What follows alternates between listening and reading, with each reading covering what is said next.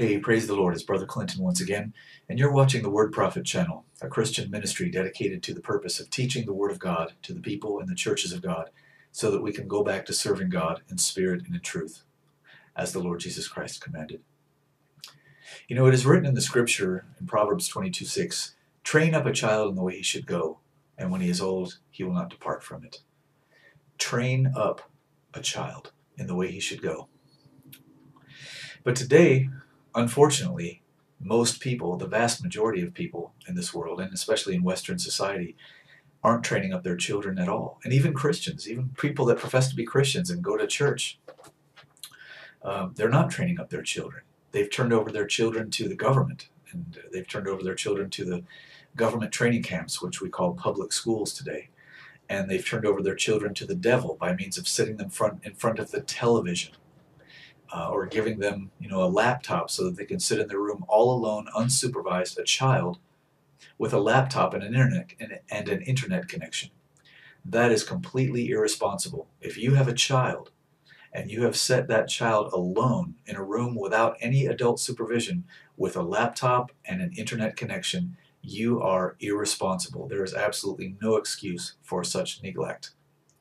But that's not what I started this video to talk to you about, although it's related. What I turned on the camera here to talk to you about a minute or two ago is the fact that most people, the vast majority of people, especially in Western society today, have given their children something that is ruining their children's lives, and they don't know, nor do they care. What am I talking about? A smartphone. I have one. I use it to communicate. Okay. I use it to connect to the internet when I need to. But I'm a man. I'm not a child. And not only am I a man, but by the grace of God, I'm a man of God. And so I know the difference between what is right and what is wrong. But a child doesn't. That's why a child is called a child, and that's why he's under your care, and you are his parent, if you have children. Okay. If your 10-year-old came to you and said, Dad, I'm going to go out, and I'm going to go out to the worst neighborhood in the city, and I'm going to hang out in an alley by a garbage dumpster till about midnight or so, would you say, all right, Johnny, that's fine, have fun. If you miss dinner, I'll leave some for you in the fridge. No problem. Really? Well, that is where your child is going when he leaves your house with a smartphone. When a child leaves your house with a smartphone in his hand, he has access, unlimited access to the most vile, disgusting, dangerous filth that Satan has to offer. And you put it in his hand and sent him out of your house. And now he can go out alone or with his friends and sit there and watch on his phone and listen to the most vile, disgusting filth on the face of the planet, because you are not parenting your child. You have given him a window into the depths of hell and then sent him on his way to go on a walk all by himself or all by herself. And then when your daughter comes home at 12 years old, pregnant, you're surprised, you're angry. When your daughter comes home at 14 years old with half of her head shaved and a safety pin stuck through her face and a tattoo of an orangutan on her back or whatever, you're like, where did you learn how to do that? Well, you're the one who gave her the smartphone. You're the one who gave her a connection to the internet and then sent her off by herself without you to supervise what she was watching. Why have you given your child a smartphone? What were you thinking? No, I can't even ask you what were you thinking, because you know what? You weren't thinking.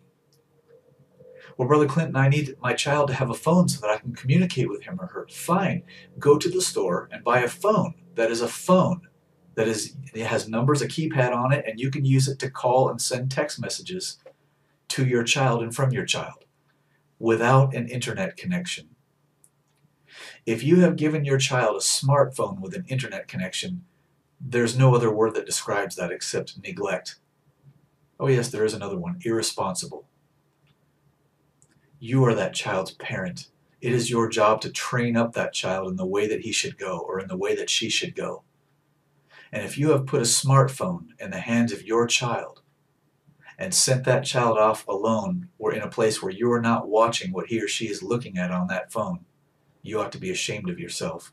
And if you're in that position and you have the sense to be ashamed of yourself right now, then go to your child and take that phone away, and go to a store and buy a regular phone so that you can communicate with your child, and take the internet out of the hands of your child. This is for the sake of your child's life, for the sake of his or her soul. If you care for your child's life, if you care for your child's soul, then you're going to do this right now. You know, I'm not your father, and I can't make you do anything. But I'm a man of God, and I tell you this in the name of Jesus Christ, that if you have a child and that child has a smartphone in his hand or in her hand, you have endangered the life and the soul of your child.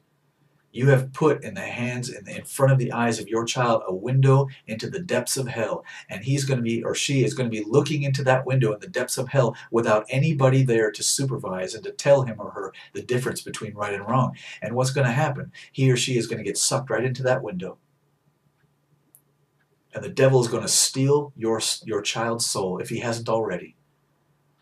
So if you're a thinking parent, and especially if you consider yourself to be a Christian parent, and if your child, either a boy or a girl, has a smartphone, the first thing that you're going to do when you shut off this video is go find your child and take that phone away, and explain to your child that you love him or her, and that you're doing this because of your love. And that tomorrow you're going to take that child to a store and buy him or her a regular phone so that he or she can keep in contact with you. See, your child is not your partner. Your child is not your buddy. Your child is not your best friend. Your child is your child.